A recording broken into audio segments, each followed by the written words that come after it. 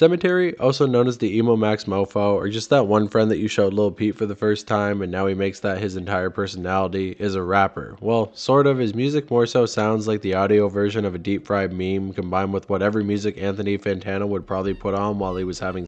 But despite that, he's a pretty popular guy who's managed to work his way up in the music industry and crafted himself quite a career. And after hearing all the praise he's gotten at Grade A in recent years, I knew that I had to look into him. So let's talk about the story of Sematary. Not much is known about Sematary's early life, including his real name. It's thought to be Zane Steckler, but I'm not sure if that's actually confirmed because it seems like the guy has taken a real effort to cover up his past, leading many to speculate he's hiding something he doesn't want the world to find out. But honestly, I disagree with that. I really think the only reason that this guy tries to hide his past is just because he's kind of boring. He probably never really did a whole lot before he started making music. He grew up in a place that really doesn't have a lot going on called Granite Bay, California. Raised in a pretty basic upper middle class household. His dad was a jingle maker, even doing music work for the first Pokemon movie, and his mother was an artist. He has younger brothers, and he describes the area he grew up in as fairly rednecky. His family would always go to church, but you could probably tell just by looking at Sematary, he rejected religion pretty hard. He would instead spend his time listening to music from artists like Black Crake, Chief Keef, and other members of the early SoundCloud wave. When it comes to his school days, they're pretty mundane, and he even describes them as being boring. It's almost certain that this kid was bullied throughout high school, made evident by his inflated ego, unwillingness to go to school dances or participate in any school activities, and he describes the whole experience as stupid. He even called the other kids he went to school with losers who peaked in high school, and they'll never be remembered. This is the average defense mechanism of a bullied youth. Most people manage to shake this off by their early 20s, but seeing as how he's kind of famous now, he's probably going to stay emotionally stunted for quite a while to come. But I mean, whatever, it fits with his anarchist persona, and it appeals to his fan base that's also comprised of a similarly bullied population, so he made it work. I actually think it's a great thing because those kids also need music to bump under the stairs by the cafeteria too, so he filled a niche. Sematary started creating beats around the age of 14 before going full on into rapping after realizing that nobody wanted to use his beats. Okay, that's not totally fair. He actually did manage to produce a few tracks for some more underground artists, so we do have to give him that. He also managed to team up with his one friend at the time known as Ghost Mountain, forming the group known as Haunted Mound, and they dropped absolutely nothing. It seems like Sematary had big dreams of being a rapper, but no actual way of reaching those dreams, so he packed his bags and went to college. But lucky for him, COVID would come along not long after and shut down his campus, giving him free reign to start pursuing his dreams. He created his first few tracks in hopes of emulating young Lean and filling that absent spot in the genre left behind after Lean started to change up his style. His first project was called Only for Real Emos, comprised of a bunch of chopped and screwed songs that were popular at the time, but his first real project was called Gravehouse. This was a collaboration project created with Ghost Mountain, and surprisingly, the weird sound the two were creating must have scratched a very specific itch in the world of SoundCloud because their music actually started to pick up steam, with one song in particular called Nevada becoming the biggest hit on the track list. And honestly, I listened to it and it's pretty okay. It kind of sounds like if you put on Come Over When You're Sober Part 2 by Lil Peep and then played it underwater, which is pretty high praise, I know. This release was followed up by his first installment in the Rainbow Bridge series, which gained him some clout in the world of horrorcore, and he began doing interviews with small publications all over the internet. In the following years, he dropped 3 more projects called 100 Acre Risk with Ghost Mountain, as well as Rainbow Bridge 2 and Warboy, which all did extremely well despite the fact that some felt that Rainbow Bridge 2 was kind of a disappointing follow-up to the first. Unfortunately though, things couldn't stay good forever because friction began to form between the members of Haunted Mound after they realized they weren't on the same page musically and in lifestyle. It seems like Ghost Mound only wanted to make music for fun, seeing it as a fulfilling pastime but not wanting to put all his eggs into one basket, whereas Sematary already saw himself as a big-time rapper and wanted Ghost to treat him as such. He would expect constant praise and admiration from his group member, and he would even belittle Ghost Mountain every chance that he got, even though Ghost was actually the one that was writing all the lyrics at the time, and eventually he just had enough of the power trip that Sematary was on, so he decided to leave the groups in hope of pursuing a career in film. Which of course, Sematary was fine with, thanking his friend for all the time he had put into their music and wished them a happy future. Now I'm just kidding, he instead chose to shit talk Ghost any chance he could, ruined his entire chance of ever having a musical career, and deleted all the prior music the two had done before. Not long after that, Ghost Mountain SoundCloud was wiped clean as well, and he would completely disappear off the internet. So without the support of his partner and friend, done, Sematary's lyrical quality started to suffer. So he had to look to his former collaborators for help, someone that he had actually produced a song for in the past named Juju, a Scottish rapper who took Sematary under his wing for a time. But that didn't really last that long, and it would also fall apart after Sematary became extremely controlling over Juju and tried to tell him who he could and couldn't hang out with, and of course Juju, being older and at the time more successful, told Sematary to screw off, leaving Sematary to once again delete all their music and start to shit talk him online. So with no collaborators left to help him make music and the harsh criticism of his peers freshly in his mind, he began searching the internet for people who could give him the respect he rightly deserved and would treat him as a god, or even a,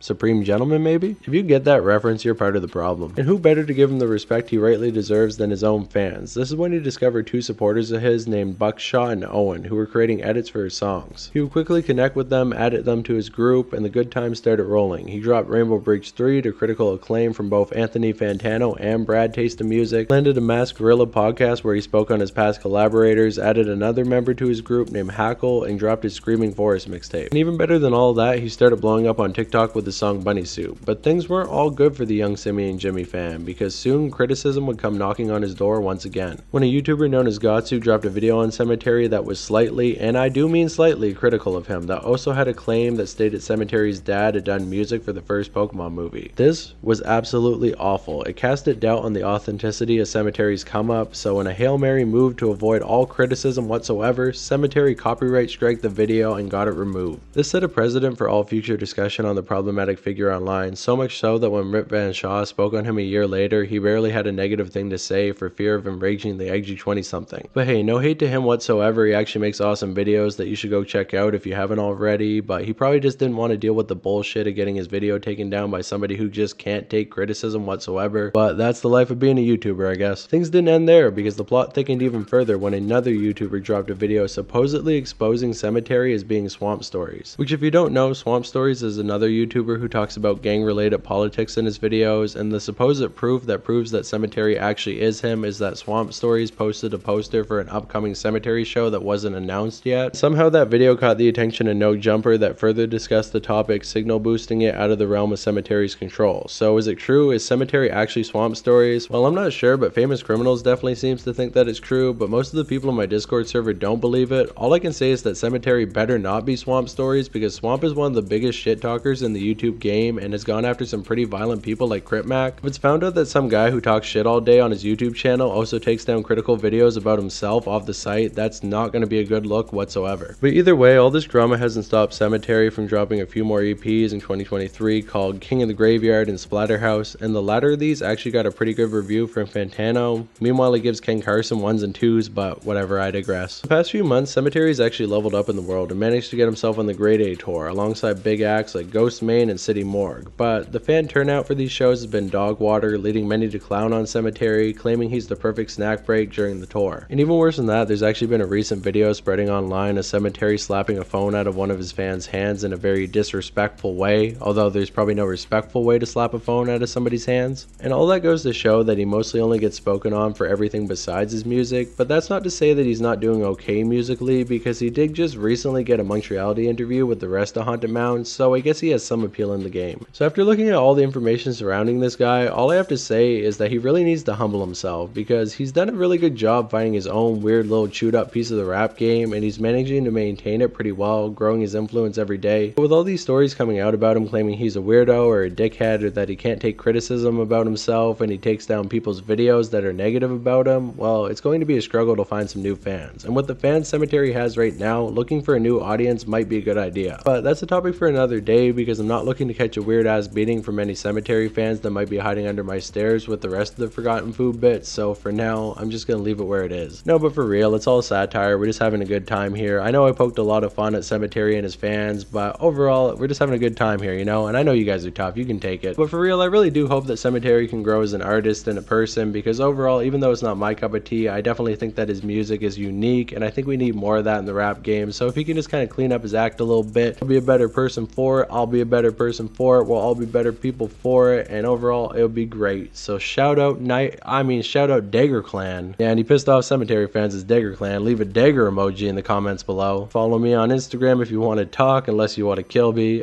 Join my Discord server, and if you want to interview on the second channel, anybody who's up for that shit, Twisted Society, it's over there. there, so get on it. Thank you guys so much for watching. Talk to you next time. Bye. Oh yeah, and shout out to Max Mofo, Simeon Jimmy, and Lil Peep. Okay, peace.